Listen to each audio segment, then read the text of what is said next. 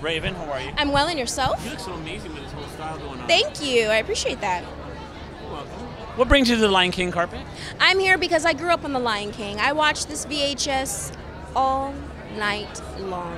I think it's one of the best movies they ever created, and the animation was beautiful, the inspirations were beautiful, the storyboards, because I'm that kind of person, were gorgeous, so I had to see what they're going to do for the live action version. No doubt, right? And you got Jon Favreau behind it to make it like a good live action. Because he did Jungle Book. Jungle Book?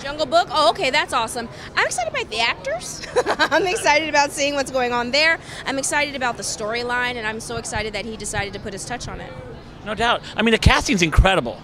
Casting's incredible. The story, I mean, the music's incredible, and the way that they cast it to make this story come alive is going to be epic. Isn't it crazy? Back in the day, animations had no famous people in them. Now it's all famous people. I know, right? Isn't that crazy? The voice actors, they were voice actors, and now it's the actor who lends the voice. You know, so now it's true.